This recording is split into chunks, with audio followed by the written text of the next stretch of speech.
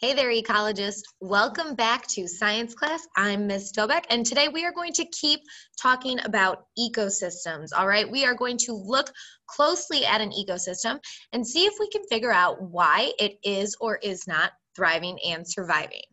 So before you get into this video, if you have not already done the warm-up, I want you to pause this video, head back to your classwork, and finish this warm-up.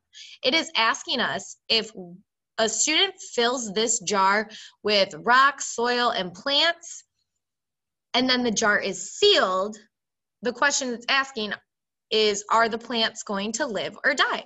I want you to think about that. If you haven't done this already, think about the 3 things we talked about last week that all plants and animals need to survive. Those 3 things are air, water, and food. Are the plants going to get all of those things if they make it in a jar and then seal it? Think about it. Then you're going to look at this diagram below if you haven't already. See if you can figure out where the squid is getting its energy from, and if you can figure out what the fish eat. Now, if you've already done this, perfect. If not, pause this video and go finish your warm-up now. All right. I want you to watch this clip. This is called an ecosphere, okay? It's basically a small ecosystem inside of a glass bubble. I want you to watch this and think to yourself, how do the shrimp, there are some shrimp in these ecospheres, how do the shrimp get what they need to survive? Remember, the 3 things that it needs to survive are air, water, and food. I want you to watch this and see if you can figure out, how do the shrimp get what they need to survive?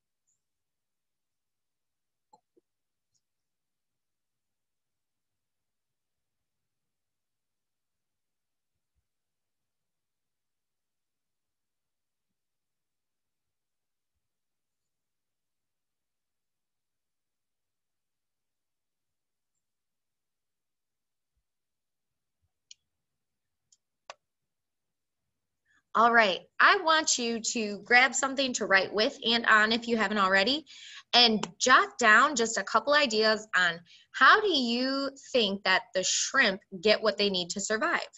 Remember, to survive, a living thing needs air, water, and food.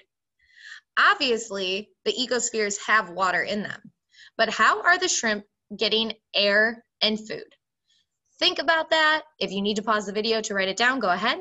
We're going to keep talking about ecosystems, right? So let's look at this ecosphere. It's a tiny ecosystem. In here, there's synthetic gravel. That means like fake rocks. There's algae, which is a type of plant.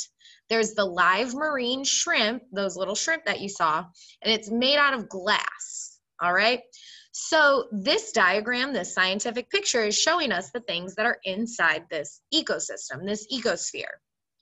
I know that for the shrimp to live, they need air, water, and food. Think about this. Where do shrimp live in regular ecosystems? They live underwater. So these shrimp are able to get air through the water in the ecosphere. So they have air and water. They get food from the algae that's inside the ecosphere as well. So the shrimp are able to survive even though it's closed off with the algae for food, air in the water, and the water that's inside the ecosphere. Now, we are going to analyze data for a rainforest project site for our friends at the Natural Resources Rescue, which is an ecologist group. Remember, last week we talked about ecologists being scientists who studies ecosystem. So to do this, we can set up a model ecosystem inside a terrarium, and we're going to talk a little bit more about what that means and what that looks like for you at home. So Ecologists, we talked about this last week, are scientists who study ecosystems. This year, we are going to be ecologists. So ecologists observe ecosystems and their parts in order to draw conclusions about them. Now, when it says observe, that means we are using our 5 senses to learn things about this ecosystem. Now, obviously, you're not going to taste an ecosystem, right? But we are going to look, we're going to listen, we're going to see, use our hands to figure out ecosystems and their parts. We're going to learn about a problem of an ecosystem in Costa Rica. Now, if we look at this map, here's Jacksonville, this little red dot right here, and Costa Rica is south of us towards the middle of the earth. So I want you to think if it is closer to the equator than us, and it is down here in Central America, look at this ecosystem. What kind of ecosystem do you think it is? And what living things or organisms do you think might live there? I want you to take about 1 minute and think about these questions. Write them down on your piece of paper that you got. What kind of ecosystem do you think this is? And what living things or organisms do you think might live here? I want you to pause this video and write down your ideas. All right, you should have written down what you think this ecosystem is. This is a rainforest. Look at where it is on the map and what it looks like here. There's a ton of plants, trees, there's a waterfall. It looks like a rainforest to me. Some things that you might have thought of that live there are these plants and these trees, monkeys, birds, frogs. There's a lot of different things that live in a rainforest, but we are going to focus on these organisms here. So we see a jaguar, right? Go Jags. We see this jaguar here. They live in rainforests. A 3-toed sloth, which is a very slow animal. This gross millipede here in this soil. Now remember that all living things, all organisms are included in an ecosystem. So we're even talking about this Cecropia tree here. All right. So even though it's not an animal, this Cecropia tree is still a living thing. It is part of this ecosystem that ecologists would study. Now, these are just some of the parts that make up the rainforest ecosystem in Costa Rica. How do you think these things might interact with each other? I want you to pause the video and jot down some notes. How do you think these things are connected to each other in an ecosystem? So we should be thinking about the tree being food for the sloth and the sloth being food for the jaguar.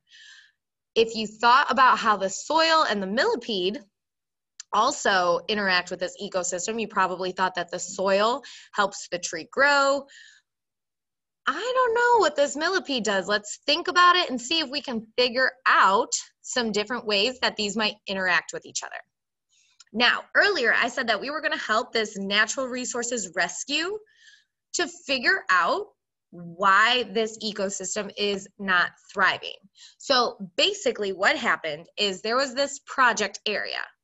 This used to be a beautiful, luscious rainforest like we saw a couple slides ago. It pretty much looked like this, right? Gorgeous rainforest, living, thriving things.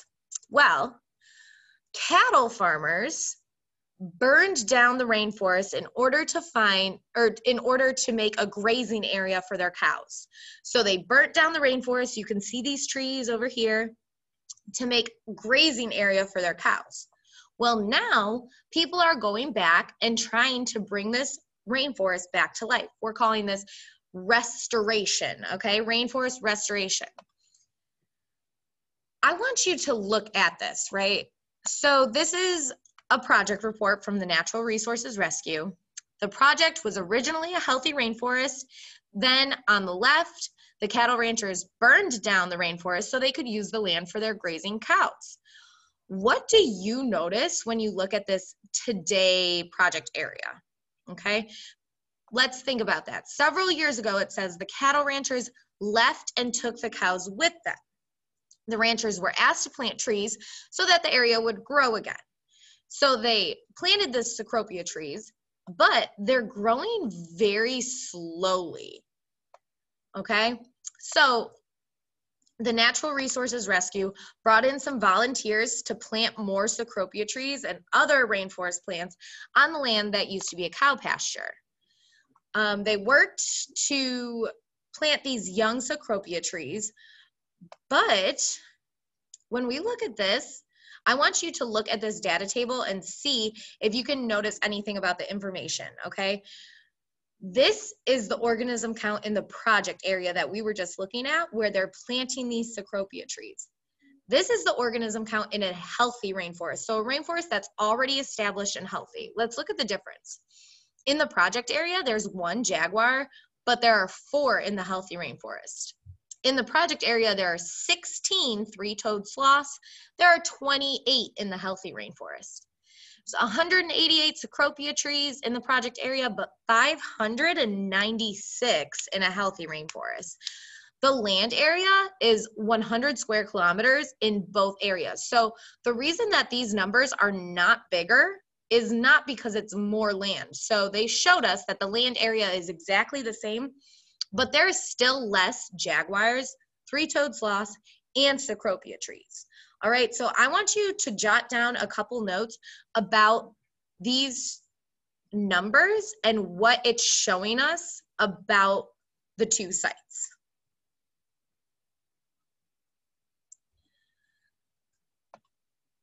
All right, so our big chapter question is, why aren't the jaguars and sloths in the project site growing and thriving? And we are going to talk more about that next week. But I want to talk now a little bit about a terrarium. So a terrarium is basically a mini ecosystem, okay? Scientists a lot of times can't be in the ecosystem to make observations. So one way we can investigate the problem in the rainforest is by making observations of an ecosystem like ecologists do. We obviously cannot bring the rainforest to our classroom or to our houses, but we can make a terrarium, which is a small scale ecosystem. We are making some of those in class at KIPP.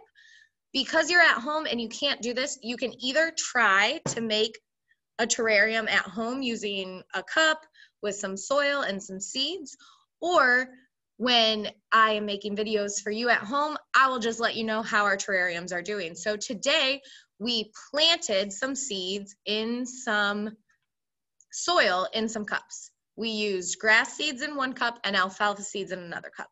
We use nutrient-rich soil in order to do this. Now, if those start growing, I will keep you updated on the terrariums at school. But this is just a picture of some different terrariums and what they could look like when they start growing. So you see these plants growing in the bottom, some moss and things like that, and then you see plants growing out of the top of them. So for somebody who is an ecologist who wants to study an ecosystem, this is a way that they can do it on a small scale. Now, I want you to keep thinking about those three-toed sloths, the Cecropia trees, and the jaguars, and start wondering about why those things are not thriving at the project site. We're going to talk more about that next week. Make sure that you turn in your warm-up, and I will see you all later. Bye.